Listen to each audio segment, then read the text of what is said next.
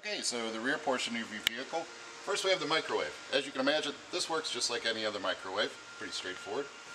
Over here we have a full 110 outlet that you can plug into. And we have the sink. It has the basin cover that lifts off. We also have a faucet head that pulls out as well for rinsing.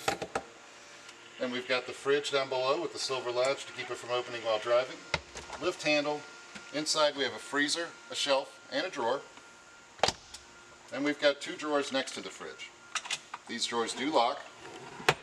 And the bottom drawer contains your cargo net.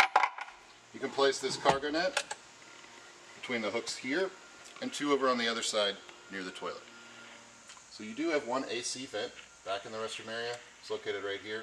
If you want to increase flow to this vent, close some of the vents along the rear driver's side of the vehicle to force more air to the back. Also, we've got our toilet paper roll holder here.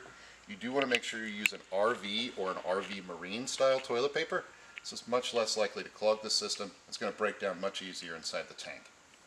So let's talk about the toilet and how to operate it. Again, with the water pump turned on, you're going to take this foot valve on the front and push it halfway down. That's going to begin to add water to the bowl. Add the appropriate amount of water for whatever you're planning on doing. Then let your foot off the valve. Do what you came to do. Then when you're finished, you're going to take that and push it all the way down to the ground. It's going to open the trap on the bottom, and then water will continue to run down the sides. Once the bowl is clear, let your foot off the valve. It's reset and ready for the next use. Up in the ceiling above the toilet, we have the exhaust fan. So you're simply going to take this handle, push it straight up to open, and then there's a small button you're going to push to turn the fan on. When it's not in use, make sure you keep this pulled down so this area stays watertight. We have this cabinet next to the toilet. Inside here is the inverter.